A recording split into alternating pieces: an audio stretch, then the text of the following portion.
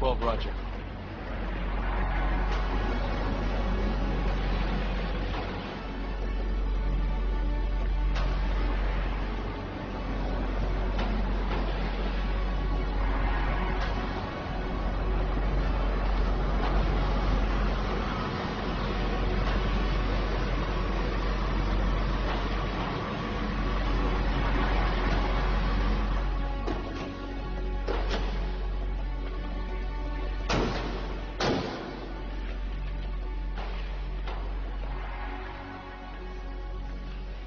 Chicago Police? How bad are you hurt? Can you get out?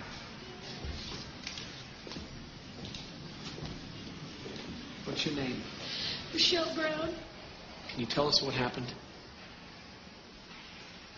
I was coming home from work, and some man grabbed me, and he pulled me into his van, and he raped me.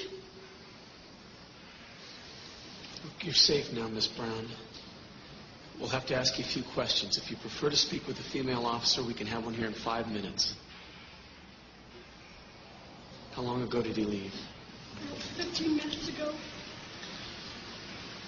right, can you give us a quick description so I can get a broadcast out? I don't know, he was wearing a ski mask, but I know that he was black. He was tall, about your size, and he had on jeans and a sweatshirt. It was gray, I think. How about the van? Do you remember if he put you in a rear door or a side door? The rear door. Did you see a license plate? No, but it was white. I remember that. And it had maroon carpet, the shaggy kind. When he left the garage, did you see which way he turned? I don't know. Left, I think. I'm not sure. Did he take any property? Yes, he took me. The bastard took me.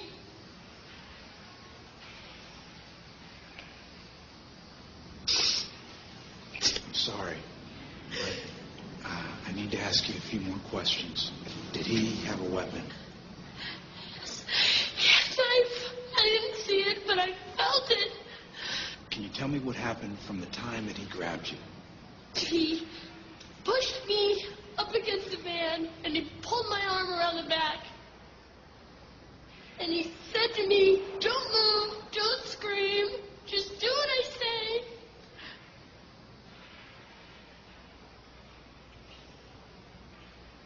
And he had my hair jerked back, and the knife, the blade, I felt it right here. I didn't know what to do. I thought I'd always know what to do in this situation, but it happened so fast. I couldn't move. I couldn't breathe. I couldn't even think.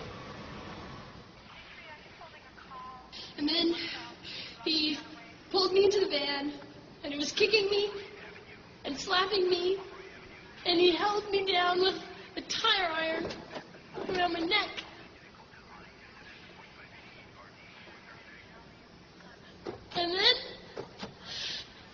And then he started. He did everything. And he made me do everything. And when he was done, he took my underwear and wiped himself off with it.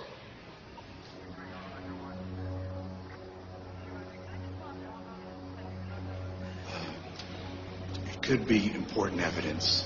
Do you still have them? My car!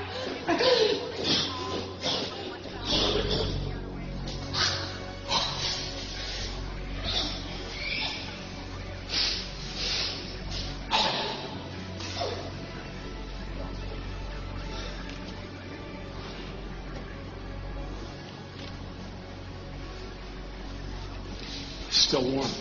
Must have arrived within the last 15 or 20 minutes. Maybe the driver saw something. What are the plate?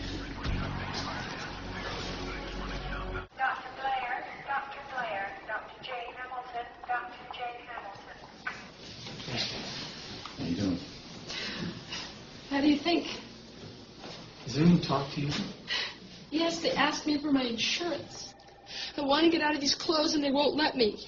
Oh, that's because if the man who raped you is caught, we have to be able to testify in court that they are your clothes. They may also contain evidence. Carpet fibers, hair. Look, you don't understand. I have to get out of these clothes and into a shower. I can still smell them. Okay. Let's get this process done out. You just step outside, please.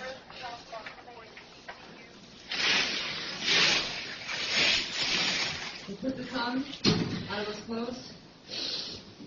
Are there any medical conditions we should be aware of? No.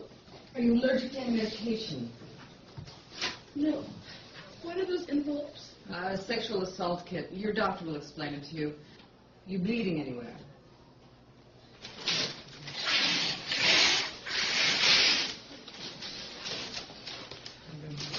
Oh, what is the case number on this?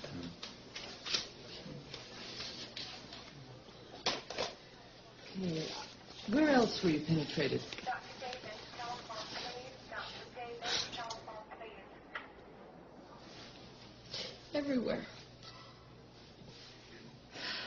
Well, I'll do more swabbings.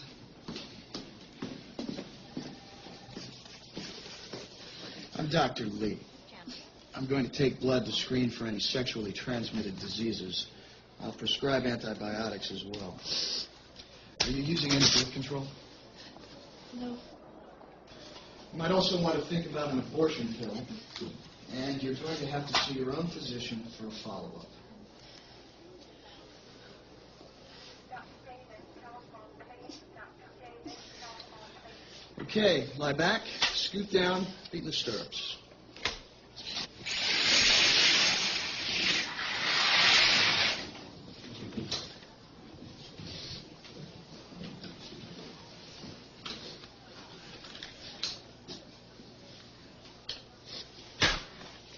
This should be painless.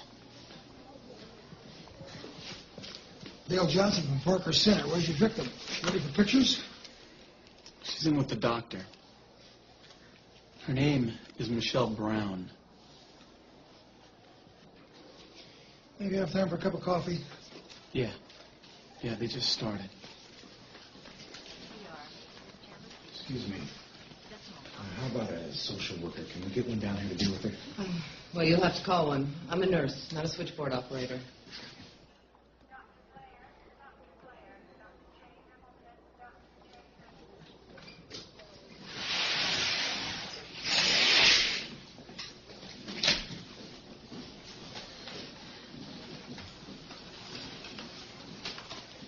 There's a women's center where you can get rape counseling. I'll give you the number before we leave.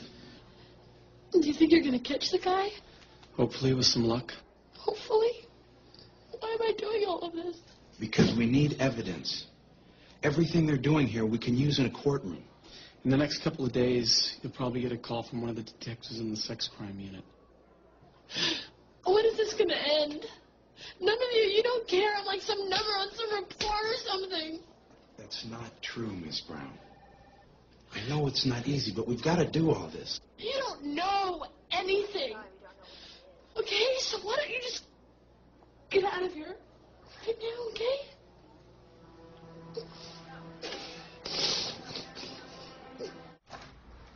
Hi. Hi there. We have some good news. They arrested the man who raped you. I know, the detective phoned this morning. That's why I called you.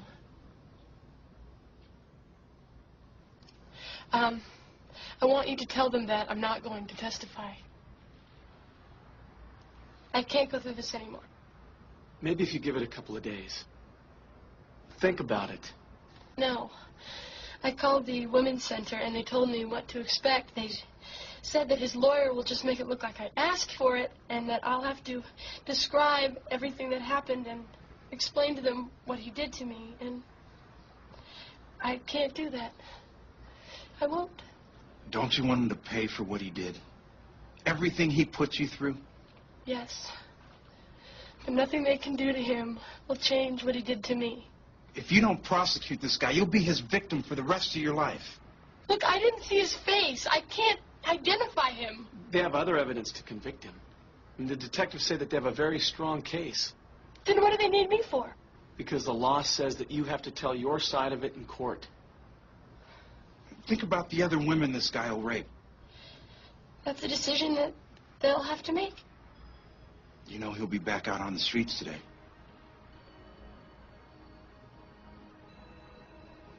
That's not my problem. No. But it's our problem.